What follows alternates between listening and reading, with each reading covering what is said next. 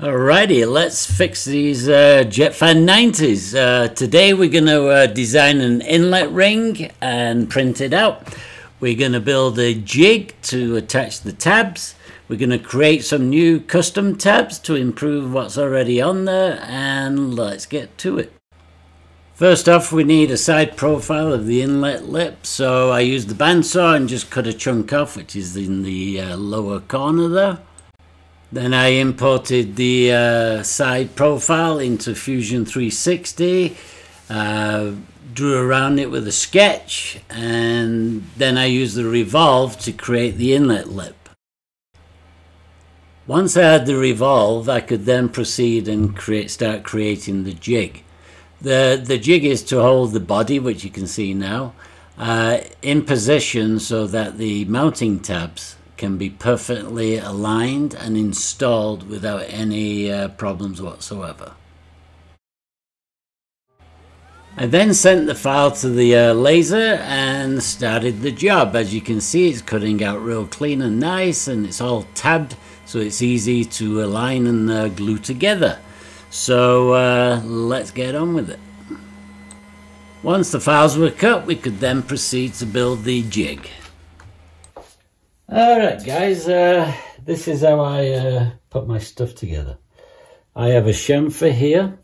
It helps reduce catching onto it. So what I'm going to do is just put this one in here. So I'm just getting it nice and straight. And we'll throw some CA on it.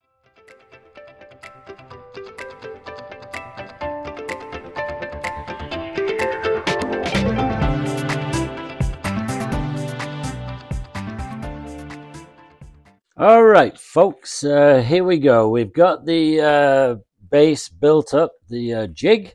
I've done a couple of mods since we assembled it. I've put a piece here which actually creates like a backstop or a front stop, whichever way you want to call it. So the fan positions itself perfectly and can't move.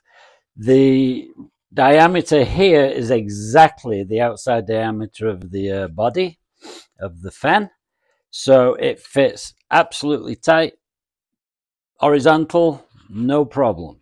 So what we're going to do is assemble this thing. So first thing I want to do is look at my wiring. My wiring comes up through the output ducts. I should say the outlet ducts. So I want that to be vertical. I've pre-sanded the sides where the tabs are going to go. I've cleaned these up with isopropanol where I sanded to make sure any epoxy what was on is gone. I need really good adhesion, so let's just make sure we got this exactly where we want it, which is there. All right, so I've also made some vertical tabs which are going to go on the sides here, and that's going to reinforce these. Now I've rough sanded the edges here and the tops where these tabs are going to go. So what we're going to do, oh, the other thing is I realized that these were so tight because they were perfectly, done in 3D, that the glue would probably drip into this and stick. So what I've done is about a 1 millimeter setback on both sides. So I've got a space for the glue, and hopefully we don't have any adhesion. Now, the thing is I could have put some, sellotape here to help reduce it, any adhesion to the base. But this is so perfectly symmetrical here that the tape would actually create friction. I wouldn't be able to sit the fan in. So what I've done is I've put the fan in, I've pushed it up to the front stop, I'm pushing down so it seats in both radiuses here, and now we're going to glue the thing up. So I don't know whether you can see it, but these have a little tab setback on each tab, and that's so the thrust tube can sit into that. And I'll probably show you that a little later. Anyhow, let's see if we can glue this sucker up. So what I'm going to do is just face glue it first. I'm going to keep clear of this tab because I don't want to have to cut that out. So with that said, I got some glue in there, so we'll nip it off. So holding that, checking my wires are all in the right position, I'm just going to push it in, and I'm just giving it a blast of, make sure it's flat, and give it a blast of kicker. Pushing it in a little bit, create the friction, or adhesion I should say, and then we'll do the other side. Again, making sure the tab is to the back of the fan. So let's get a bit on there. And then we'll get the kicker on. Pushing in, down, and a little bit of kicker. Hold it for a couple of seconds and all should be good. Before I do anything, I'm going to just remove the fan, make sure it's not glued to the base, which it hasn't. So we'll set it back in, pushing down. Now I'm going to put these guys on. I have these mounting holes, there's 3 on each side, but I only use 2 of them.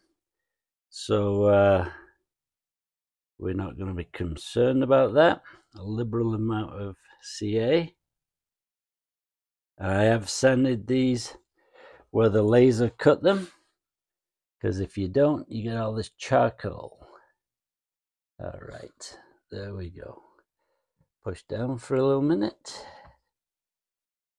Kicker.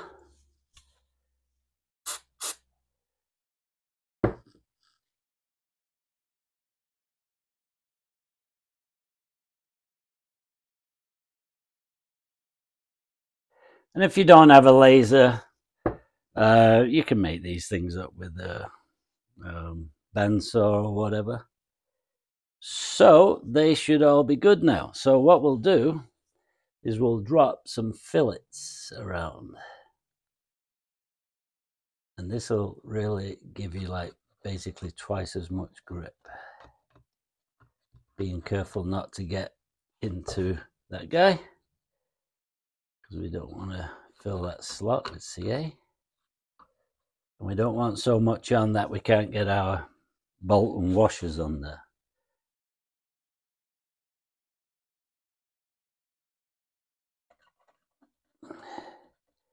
And I've used this on several of my big jets, and I've never had one break off until the accident we had. So that's telling you something. Oh, we need to run some fillets around here as well. Now I'm not going to run one on this side because I don't want to close off that tab, because that would be a bugger to try and clean out. So we'll just do that.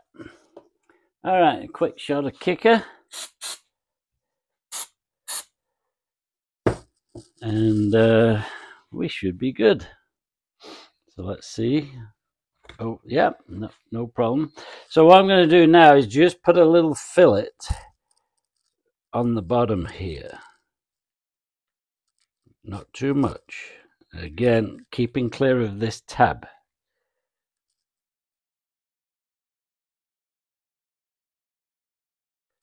The tab is that, you know, these fans being black, it's kind of hard to see sometimes, and it's definitely hard to photograph and whatnot.